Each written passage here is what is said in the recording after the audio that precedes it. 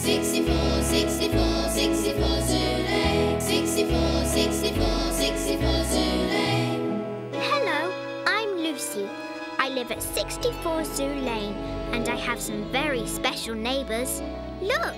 There's one with a hump and one who can jump and one who is, well, a little bit bland. 64, 64, 64 Zulu. Some like it hot and some like it chilly and some like it both ways, and that's a bit silly. 64, 64, 64 Zulu. Some are friendly, some are scary, but one thing is sure, not one is ordinary. 64, 64, 64 Zulu. Some are sporty, some are stripy, they're prickly and woolly and furry and slimy. Some are quite big and some are very small, and the last one's Georgina, who's incredibly tall. 64, 64, 64 Zulu. 64, 64, 64 Zulu. Bedtime, Lucy. OK, Mum. The story of Joey the Kangaroo.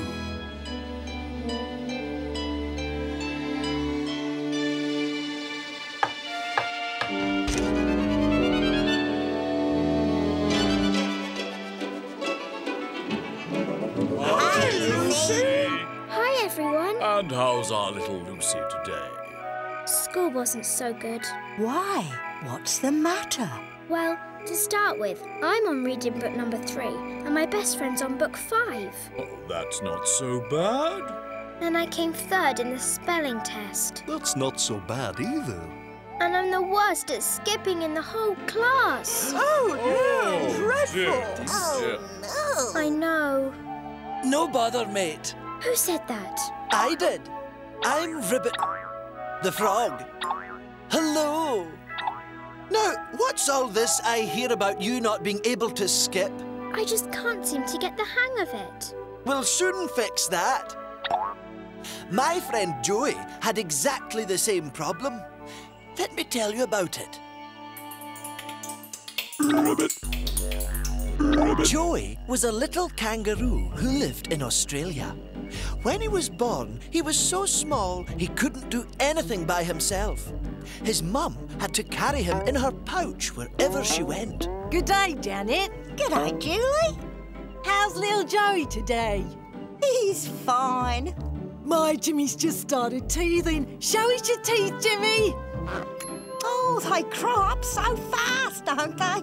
Tell me about it. Seems like only yesterday I had my first. Ouch! Stop it, you two. Behave. Oh, look, there's Janice with the triplets.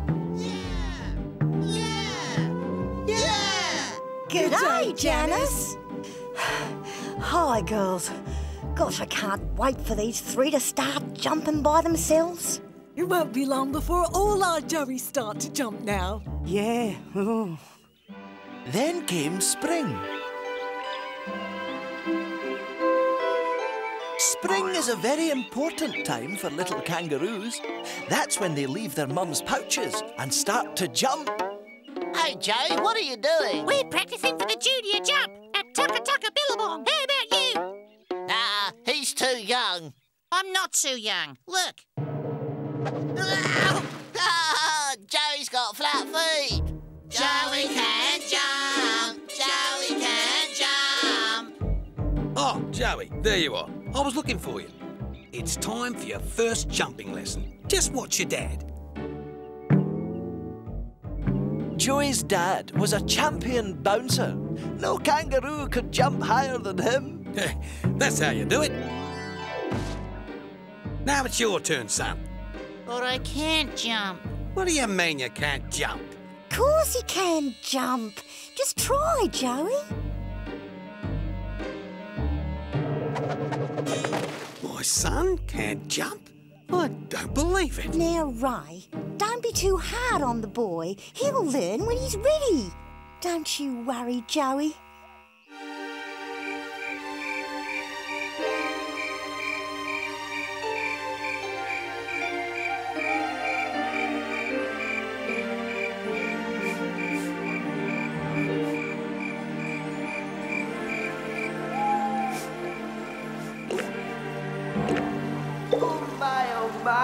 it's getting a bit wet down here.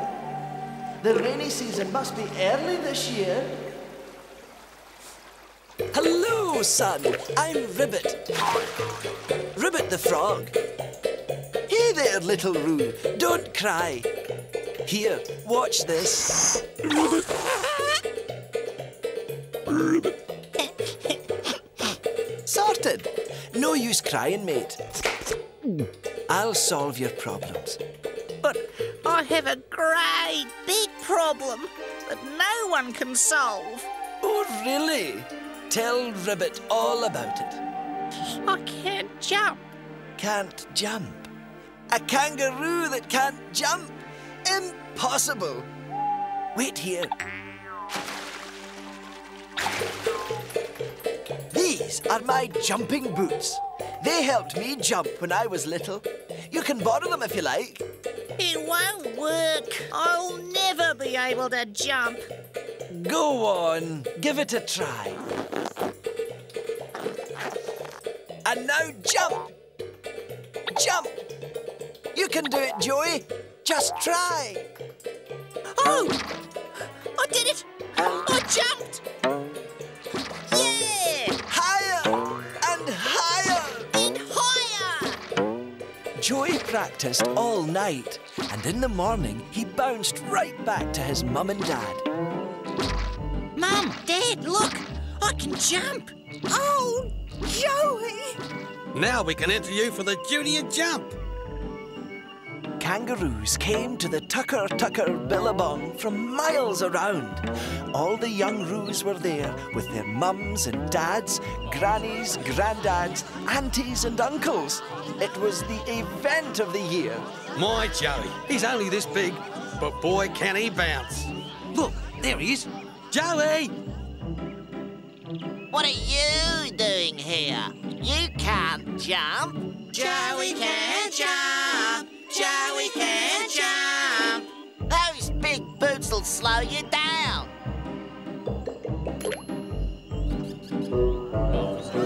G'day, everyone. Quiet, please.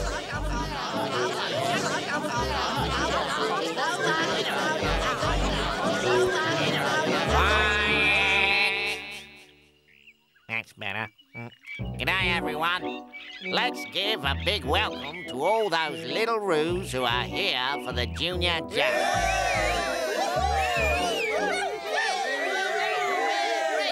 Okay, let's get started. Who's first? Next. Next. Next. I can do better than that.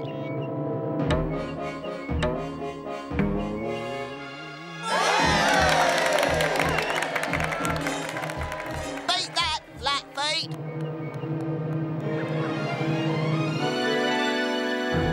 Next. It's our Joey's turn.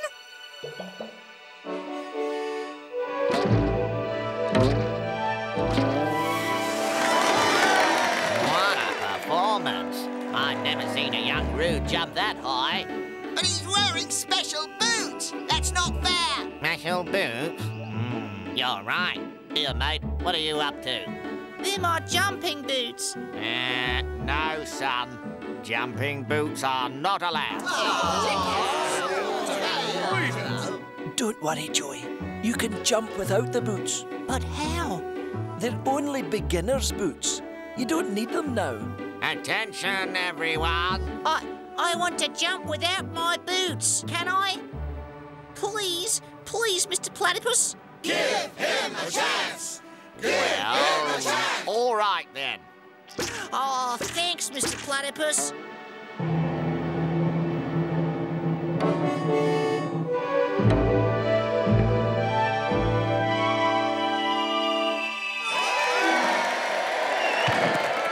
And the winner of the junior jump is Joey. I knew you could do it, son. Ribbit, ribbit, ribbit, ribbit, ribbit, ribbit, ribbit, ribbit, ribbit, ribbit, ribbit, ribbit.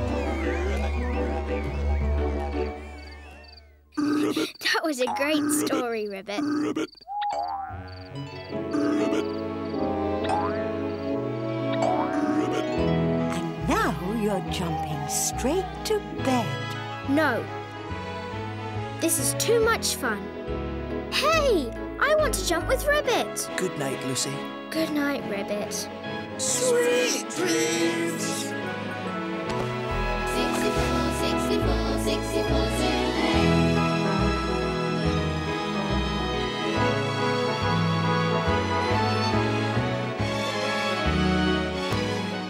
Audrey's egg.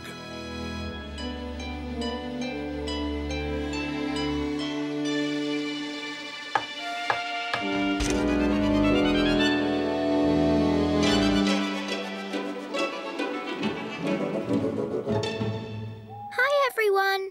Hi, Lucy. So who's going to tell me a story tonight? Oh, we haven't got round to deciding yet. In that case, I'll decide who tells me a story. Oh. First, I need someone to tie this blindfold for me.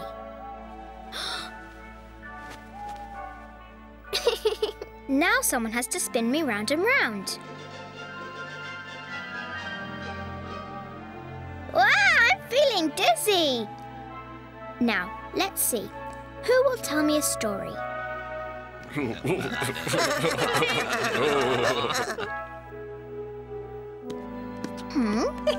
This is a strange animal. That's not an animal. It's a tree. Silly me. Maybe if I walk this way. Oh, that tickles. Nelson. It's you. You have to tell me a story. Oh, I'm not sure I have a story ready. Let me think. Why not tell Lucy about the time when you became a dad? Nelson. A dad? Well, not exactly. Listen, and I'll tell you the story of Audrey's egg. A warm breeze was blowing across the African savannah. Gradually, the breeze grew stronger until it became a wind. The wind blew harder and harder, and harder still. It was now a very, very windy day. Oh dear. The wind is blowing away my nest, and without a nest, my poor little egg will be too cold to hatch. Hey, groovy hairpiece, man. Oh dear. I need to get some more twigs for the nest. But I can't leave my egg. What to do? What I really need is someone to look after it for a little while. Ah, perfect. Excuse me, Natalie. Oh, hello, Audrey. How are you? How's the new egg? Actually, I need to ask a bit of a favour. OK, ask away. My nest has been blown away in the wind. I have to collect some twigs and branches to build a new one. But meanwhile, I need someone to exit for me. Exit? Yes. Look after the egg until I get back. It'll be no bother. All you have to do is to keep it warm. All right, then. You are kind. Bye. Keep it warm, eh?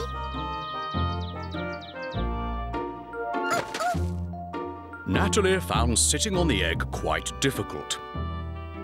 Oh! I don't think we antelopes are cut out for this sort of thing. Can't just leave Audrey's egg, though. Perhaps if I found someone to take my place.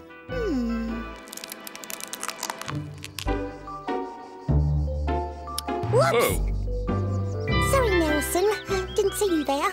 Yes, we elephants are masters of disguise. Can I help? Yes. No. Probably. Fancy a spot of egg sitting?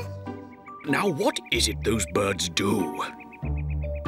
I tried to sit on the egg, but I was worried I might break it. I needed to find a smaller animal to egg sit. Wait here, little egg, while Nelson goes for help.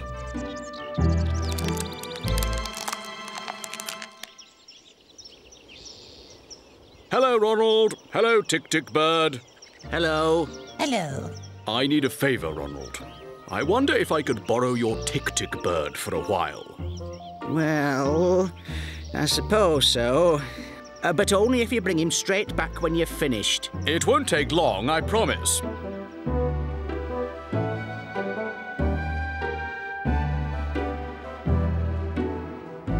This is an egg, and you're a bird. Need I say more? Sit on the egg and keep it warm. I'll be back as soon as I've had my bath and a little bite to eat. The tick-tick bird tried to sit on the egg, but he was too small to cover it completely. So he decided to look for an egg-sitter that wasn't as big as an elephant, but was larger than a tick-tick bird. Something just in between. Hey, Ticky, what's up? Yeah, where's Ronald? Don't say he's giving you the day off. No, I'm doing a spot of egg-sitting as a favour for a friend. Egg-sitting? Sounds like fun. Yeah, we'd be good at that. Really? The best. The tick-tick bird hopped quickly off before Giggles and Tickles could change their minds. Thanks a lot. Just be sure to keep the egg warm. Bye! Here, catch. Hey, I've never juggled with 4 before.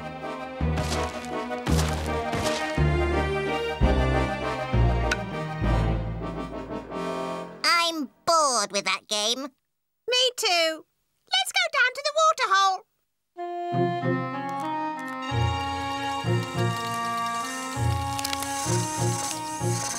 It was now that time of day when all the animals would gather for a drink and a cooling dip. Hello, Nelson. Where is it? Where's what? The egg. The egg, of course. Oh, don't panic. I left it with the tick-tick bird. Where's the egg? Don't worry. I left it with Giggles and Tickles. They know what they're doing. Oh.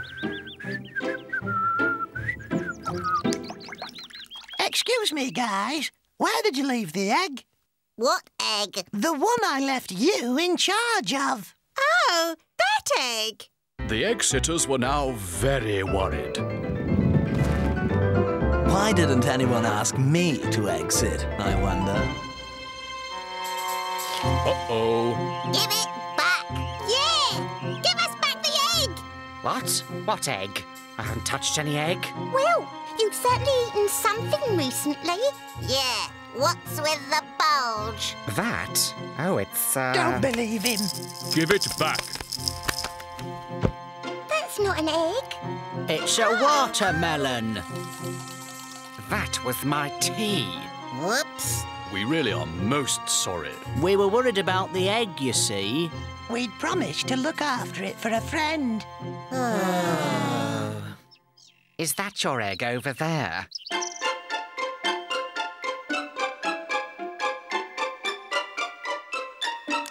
Oh!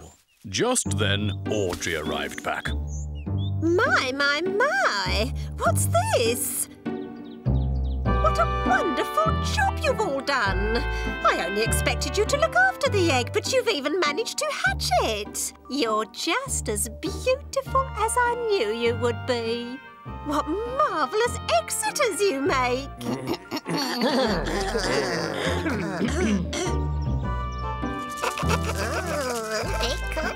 Who's a beautiful Osty-Wosty Wisdom? I'm its dad. And I'm its mum. No, I'm its mum. I looked after it first. Don't worry, you can all be parents. Look, I've laid some more eggs. I'll be needing lots more help to look after them. Yes!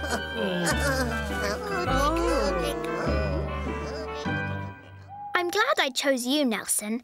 That was a lovely story. What happened to Audrey's eggs? Oh, no problems there. They all hatched and grew up into fine young ostriches. Well, what would you expect with such good egg sitters? And a dad like Nelson. Well, that's enough baby talk for one night, I think. Ready for bed, Lucy? OK. Good night. Good night, Lucy.